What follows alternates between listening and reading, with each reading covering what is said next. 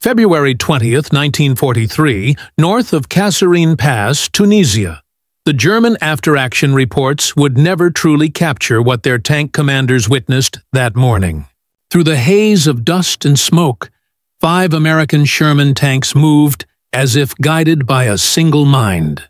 Separated by ridges and gullies with no line of sight between them, they maneuvered in perfect synchronization, converging on German positions with coordination that seemed supernatural.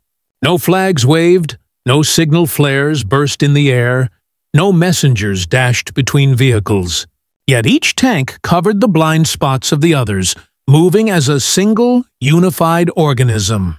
The bewildered Panzer commanders, shouting into their few G5 radios, could barely hear their own orders through the static. Their 10-watt transmitters, cutting edge by 1930s standards, barely reached a few hundred meters under movement. Most German tanks carried only receivers, meaning they could listen but not speak. What the Germans faced that morning was not just another tank formation, it was the future of warfare. The Americans were operating with technology the Wehrmacht didn't even know existed. Inside, every Sherman tank hummed a crystal-controlled frequency modulation radio, the SCR 508, transmitting 25 watts of clean, stable power. It cut through engine noise and battlefield chaos like a knife through paper. Thousands of miles from Detroit's factories, the most decisive technological advantage of the war was revealing itself, not in steel or firepower, but in invisible electromagnetic waves connecting every American crew in a living network. The transformation had begun back in July 1941, when the U.S. Army standardized the SCR 508, 528, and 538 radio sets for all medium tanks. While German engineers perfected tank armor and optics, American engineers at the Galvin Manufacturing Company, later known as Motorola, were perfecting something far more decisive. Daniel E. Noble and Henryk Magnuski, pioneers of FM communication, built the first radio system that allowed tank crews to talk clearly, instantly, and reliably in combat. Their design weighed 181 pounds and turned every Sherman into a node in history's first battlefield communication web. The BC-604 transmitter delivered over twice the power of the German Fu-G5, operating across 20 to 27.9 MHz with 10 preset channels. Its dual BC-603 receivers allowed commanders to monitor multiple networks simultaneously, platoon, company, and artillery, all without confusion. But the real revolution lay in the signal itself. Edwin Armstrong's frequency modulation technology eliminated the static that crippled older amplitude modulation systems. While German tank crews listened through hissing noise polluted by their own engines, American tankers spoke in clear, calm voices even under artillery fire. When Operation Torch landed U.S. armor in North Africa in November 1942, this invisible edge immediately showed its worth. The Africa Corps, the most experienced armored force in the world, was suddenly facing an enemy whose tanks coordinated like a swarm of synchronized predators. The German system depended on rigid hierarchy. In a standard Panzer platoon of 5 tanks, only 1 or 2 could transmit. The rest were effectively mute, awaiting visual cues from the command vehicle. When that vehicle was destroyed, often marked by its distinctive antenna, the entire platoon fell silent. In contrast, every American tank could command, report, or request support.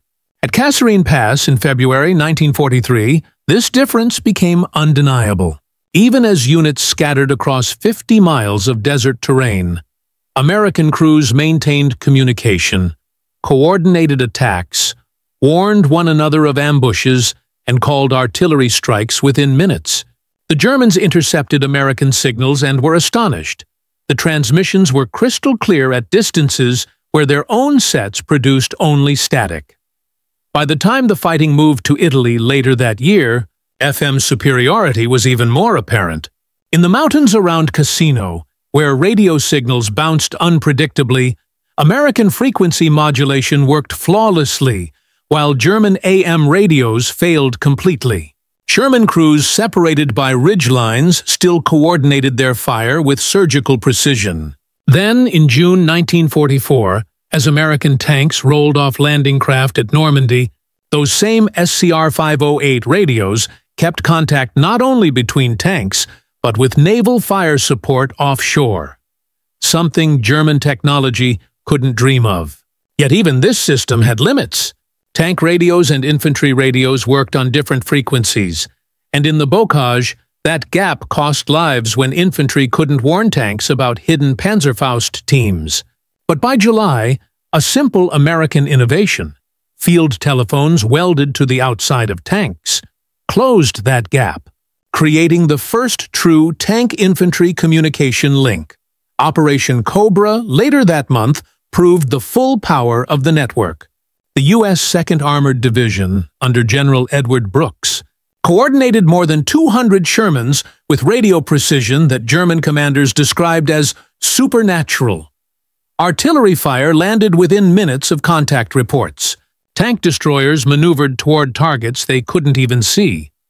Guided by radio calls from other units, the Germans, once masters of mechanized warfare, now fought in isolation.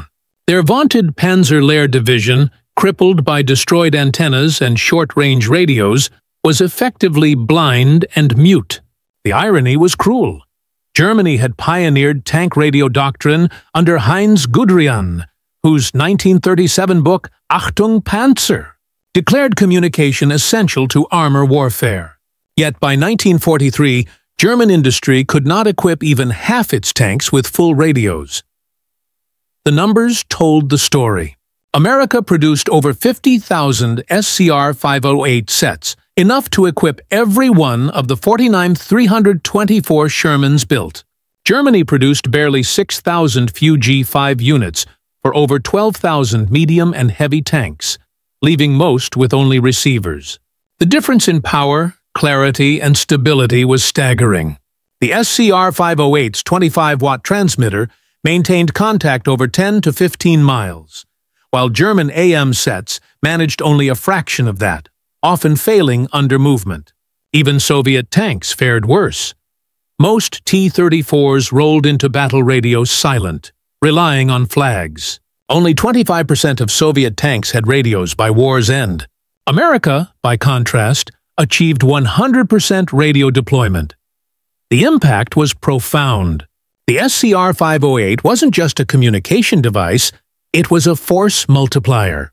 Commanders could form flexible, ad hoc battle groups, confident that every tank could integrate instantly. The system's dual receivers allowed officers to track multiple nets at once, while intercoms linked every crewman. Throat microphones and noise-canceling headsets ensured clarity even under fire. Power regulators filtered electrical interference, something German sets couldn't manage. In battles like Ericourt in September 1944, this advantage turned the tide. Facing superior Panther tanks, the U.S. 4th Armored Division destroyed 281 thieves, German vehicles, while losing only 41 Shermans, a 7-to-1 ratio driven largely by communication superiority. Yet the Germans never understood the true cause. Intelligence reports credited American coordination to training and discipline, never realizing the role of FM technology. They continued targeting command tanks, unaware that every Sherman could issue orders. By the time they grasped the scale of the gap, it was too late. In March 1945, during the race to the Rhine, radio coordination allowed American units to seize the Ludendorff Bridge at Remagen within hours of its discovery. Orders flowed instantly up and down the chain of command. Reinforcements shifted in real time. German forces, dependent on telephone lines bombed to ruin, reacted too slowly and too blindly. By April, as American forces encircled the Ruhr pocket, radio networks held the operation together. Entire armored columns coordinated double envelopments purely through radio communication. German troops trapped inside, 325,000 in total, found themselves isolated, their communication shattered. Field Marshal Walter Model's last transmission captured their despair. No contact with adjacent units. No communication. Coordination impossible. For American tank crews, the psychological impact was just as important. Even when surrounded, they knew they were never alone. German crews, isolated in their steel coffins, fought blind and silent. Otto Carius, one of Germany's top tank aces, later described the loneliness of battle without communication. The uncertainty, the helplessness. The Americans never faced that. Their connection was their confidence. Their network was their armor. After the war, captured reports confirmed what veterans already knew. U.S. technical intelligence concluded that German radio technology lagged at least 5 years behind American systems. The Red Army, too, studied captured equipment and chose to copy American FM designs for its post-war tanks.